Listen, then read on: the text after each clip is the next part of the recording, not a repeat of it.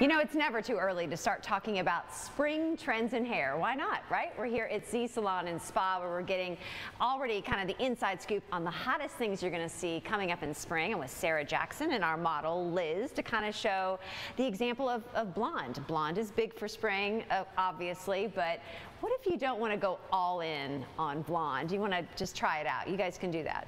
Absolutely. So the biggest thing for spring is going to be face framing highlights or a money piece.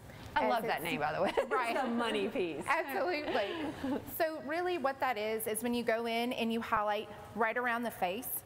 That's something that you can make super bold. So you're seeing some trends where they're bleaching out almost the entire thing. So let's say, like Liz, you're in an office setting, very professional, and that's not going to translate well. Yeah. So what we do for Liz is we go in and we do very, very soft pieces, so it works well for her lifestyle and work.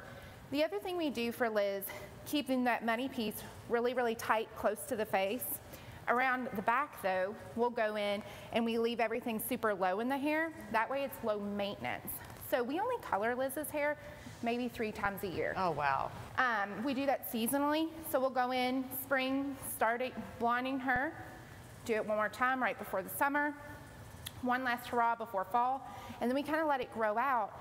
That way it naturally darkens for fall and into winter. So it has such a natural color. Can we spin Liz around here, show the back here, kind of describe how you were saying there's just not a lot of blonde in the back. It has that beautiful natural blonde color to it. Absolutely. So what we've done is we've gone in and we've etched those highlights into a natural color. So there's not really a stop or starting point to the highlights.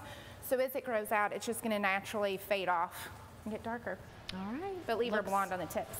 And if we turn Liz back around, Liz is like, okay, I'm getting a free ride here today because I love the color of the blonde. What is this color? This is the picture that I take on Pinterest. I say, what is this? I love this. It's the Pinterest hair color. Yes. So I keep Liz's hair a nice buttery blonde. Buttery blonde. What that means to me, it's not yellow like a banana, but it's not white or platinum-y or silver. So it's a nice, natural, neutral blonde. It works a lot on a lot of skin tones. Liz has more of a pink undertone to her skin, so if you get too yellow, she's going to pull a lot of that pink and unwanted tone out. If it's too blonde, it's going to completely wash her out, right? Exactly. Well, it's absolutely beautiful. All right.